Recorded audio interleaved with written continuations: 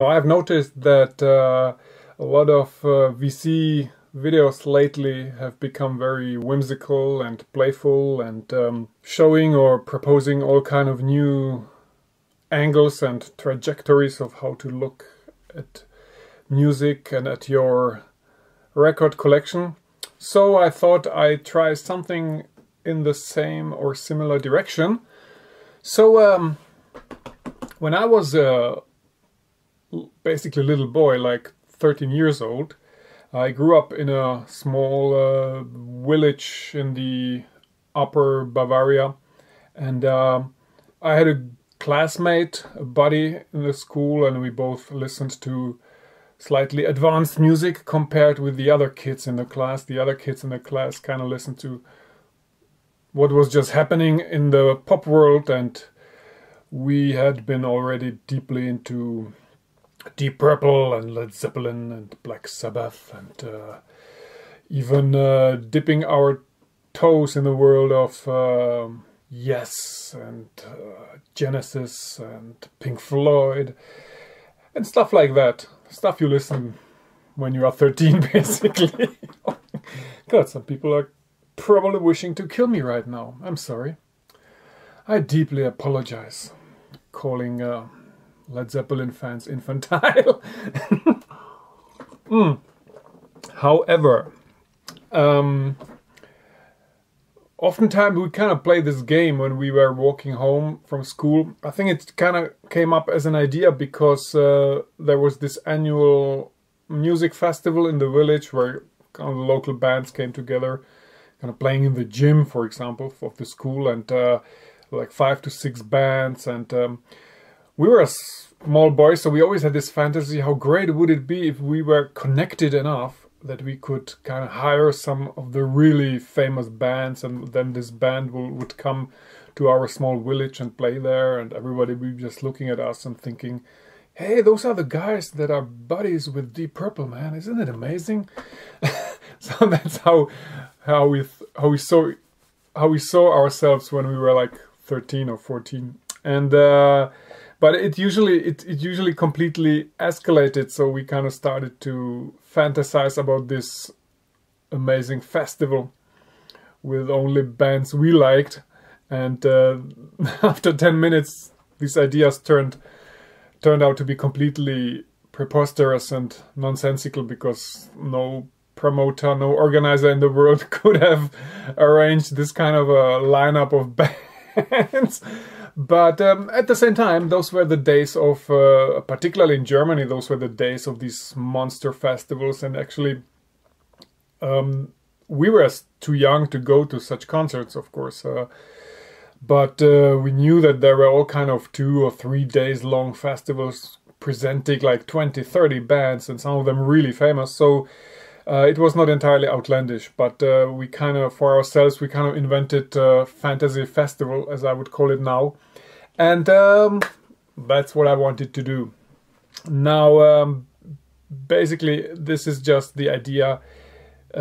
If I would be kind of the king of the world or a god of this planet or whatever, and I would just set up my personal 3-day festival of love, peace and happiness, what kind of bands would I invite, and how would I set up the course of the evenings, plural, because it would be 3 days long, and where would this festival take place, and what bands would come, etc., etc. So in a sense, it's just a giant metaphor for me saying, look here, 30 albums that I've been listening a lot lately, that are kind of my favorites right now, and it's all just kind of packaged in this idea of fantasy festival. But it has rules. So, for example, I can't evoke artists that are already dead, regardless how tempting it might be. And also, it's kind of important to, at least those are the rules that I'm now applying to myself. You don't need to do that in your own fantasy festival. Those are not universal rules. So it's also interesting to kind of think about how a festival like that should, on one hand, reflect my personal wishes. On the other hand, it should be plausible. And within this plausibility, you can kind of try to come up with interesting, creative ideas that are probably a little too extreme, but that's why it's called fantasy festival and not a reality festival. And first of all, what would the venue, where would the venue be? Where would it take place? That's kind of an interesting question. I mean, there are two ways to go about it. One way is it's kind of organized like a Fairport Convention Festival. So we have basically a giant meadow with a stage and a PA and all kind of stands around the place, so you can buy food and some place for kids or whatever. It's kind of the folky variant of the whole thing. Or you can go in a more intense direction, certainly more tighter in organization, and rent an entire hall. And of course, the one place that came to my mind, because I've seen some incredible concerts there, is the Olympiahalle in Munich. Now, the Olympiahalle in Munich is not particularly charming from the inside. So it's not the kind of place you would probably rent if you organize a 3-day festival, because just the architecture is kind of slightly too brutal for that on the inside. On the other hand, it's a place that has proven to be very, very versatile and very flexible. So you can do some experimental things there, I think. Most of all, it has this kind of a gallery outside of the arena and of the seats, so where you can place all kind of stands and all kind of commercial things, because it's gonna be a festival, so people are just walking in and out, and it's all in a constant move. This is not the kind of venue where you work with seats and with chairs in the arena. It's gotta be more open, more flexible, particularly because no one can just sit for 9 hours. So, Olympiahalle, yeah. I mean, the one thing that came to mind is to create some kind of a rather exotic stage concept. Now you can't because the one thing that's always been annoying in festivals is that the downtime between two bands occasionally turns out to be far too long.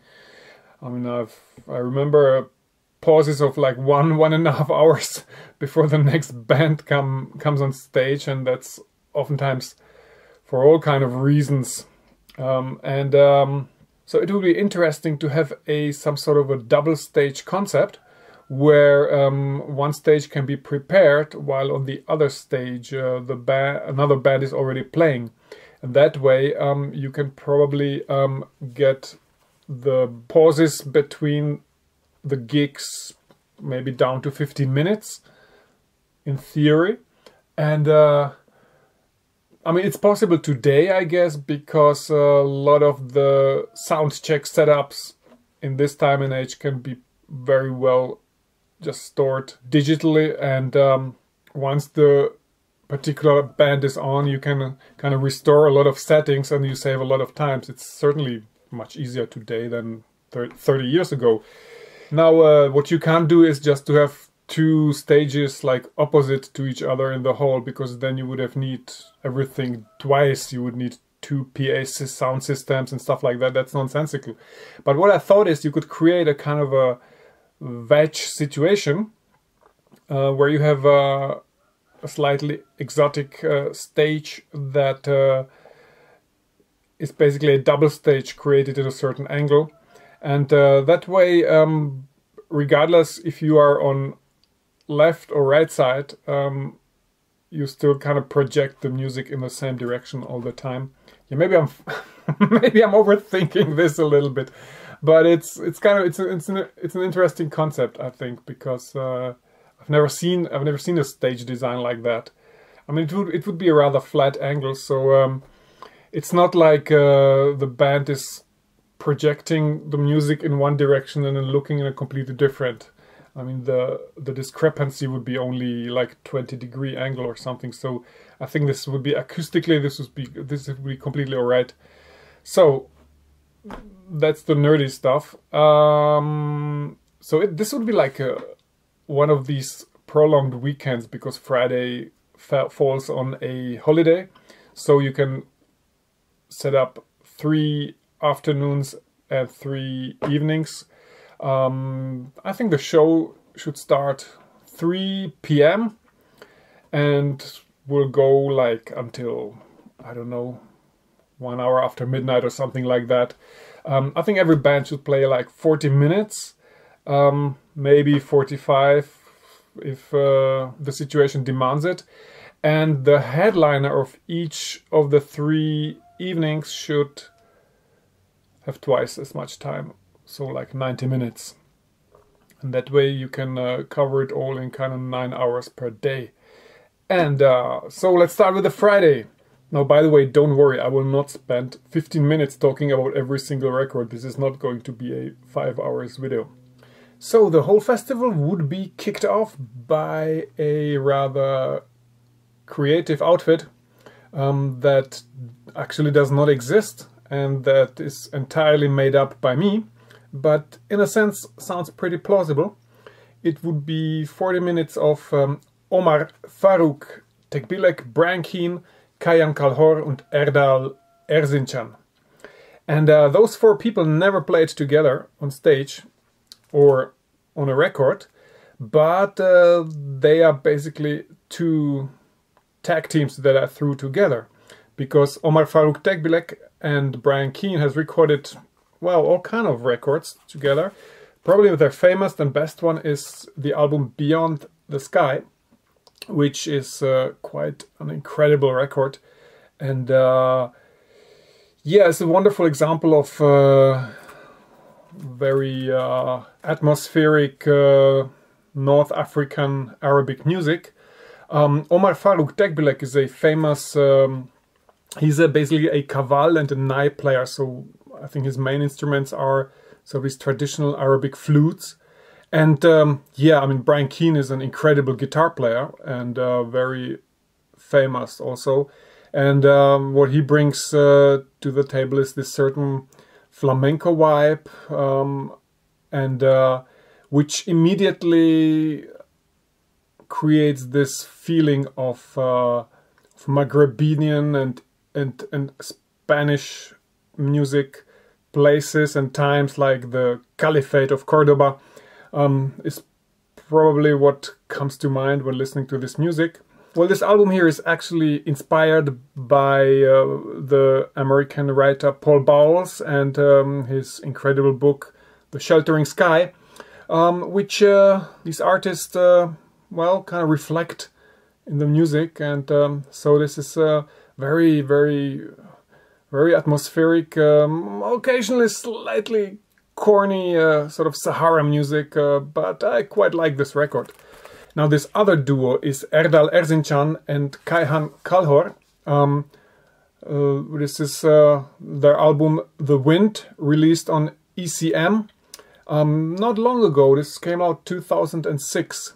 Now Kayhan Kalhor is playing a kemençe, which is this kind of a Persian East Turkish instrument that is a little bit like a fiddle or a violin, but you play it upright, mostly sitting down, and you play it with a bow, and it has this very characteristic sound that you immediately associate with this region and this music. I think it became very popular in the last years in sort of a Hollywood movie soundtracks whenever it's needed to express some kind of a oriental feeling. And yeah, and Erdal Erzincan is a Turkish balama player. So balama is basically like the saz. It's this typical Turkish or Arabic string instrument, guitar-like, with this characteristic sound. What they are doing is they take usually one motive, one musical idea, and just start rolling with it. So this entire album is just one big improvisation, made of 12 themes or 12 sessions, and it's wonderful. This is the kind of music where you get immediately lost in the sauce, so to speak. So this is such an excellent tapestry of of Middle Eastern themes and improvised melodies, and pretty wonderful. Now, so the idea to kick off my festival was to put all 4 guys on stage and let them improvise for 40 minutes. And that's how the festival would start. Now, the next project on the same day would be the German band Das Hobos, which I think is kind of good band for starting a festival. And their music is still rather calm and slightly dreamy. So I think it's always interesting to set up a festival evening in a way where there's a certain trajectory of drama happening, and so some bands are pretty good for being at the beginning of a festival, while others are usually ideal headliners. Now, obviously, in the real world, it's more organized by fame and by clout. So obviously, what comes later is the bigger band, and I try actually to ignore this a little bit here and more think about what a perfect evening would be. The next band, a band from the Netherlands, the Mauskowitz Dance Band.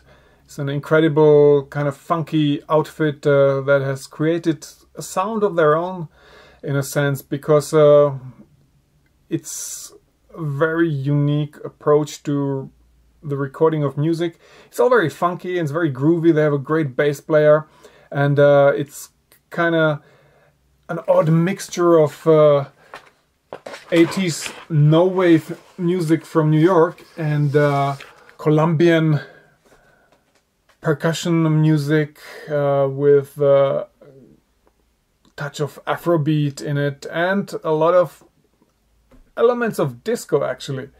And they create this kind of weird brew that always feels a bit lo-fi, and they're using a lot of effect machines from the older days, so to speak, and it's very original. I mean, you would probably, stylistically, you would probably put it in the same corner as Kruang Bin, but it still sounds quite different than Kruang Bin. It's more edgier and slightly more crazy, and not as laid back, certainly. So the next band in the late afternoon would be Kokoroko. This is their wonderful EP. That's quite a beautiful example of contemporary jazz with a strong touch of Afrobeat. Really love this record. I mean, this is a rather short EP, but what a beautiful sound and what a great joy to listen to this. Particularly, there is Mutale Chashi playing bass here, and this is one of the great new bass players. I think we will hear a lot from him in the next years. Still a very young guy, but incredible bassman. And yeah, certainly this would be the moment when the Friday of this festival kind of picks up a certain dynamic and speed and becomes a little more energetic. So the next band is Leclerc. This is their album Sauropoda. This is a band from Switzerland, Geneva, that is playing sort of a mixture of funk, jazz, psychedelic music, but it's all kind of in a framework of downtempo and electro. So it's this great example of a music that is exactly on the fence of being an electronic album or being an entirely acoustic record, and wonderful keyboard sounds and these beautiful layers, and a great album if you are jogging. I've ran a lot to this record. And let's move on. By now we are already in the evening time, and the next band would be Al Doom and the Farids, a band from North Italy, and this is kind of a psychedelic jazz rock outfit that incorporates ideas from Hinduism, and quite an incredible band and very interesting, and would certainly be a project that I would love to see in my fantasy festival.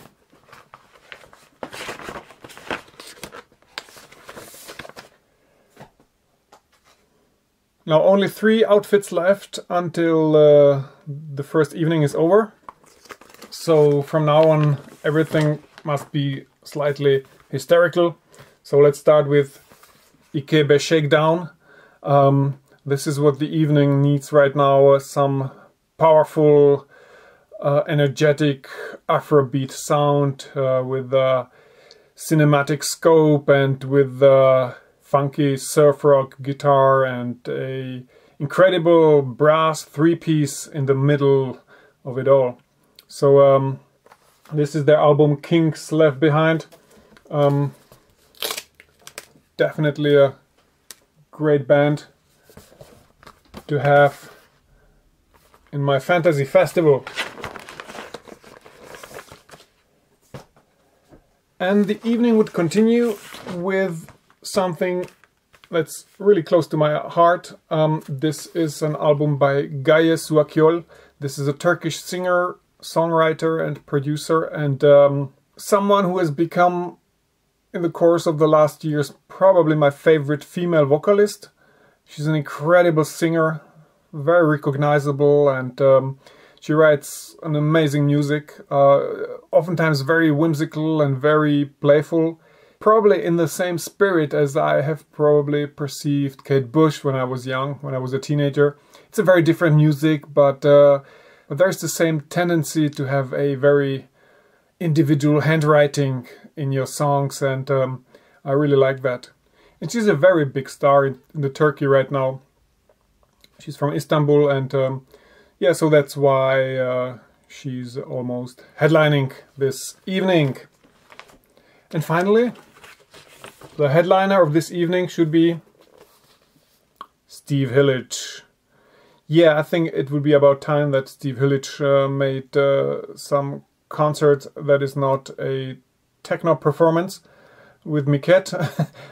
So he's still young enough to pull this off, to give a performance kind of in the spirit of his psychedelic prog rock years of the late 70s, early and late 70s, and as beautifully represented with this wonderful album. And he would be the headliner of the Friday. Steve Hillage.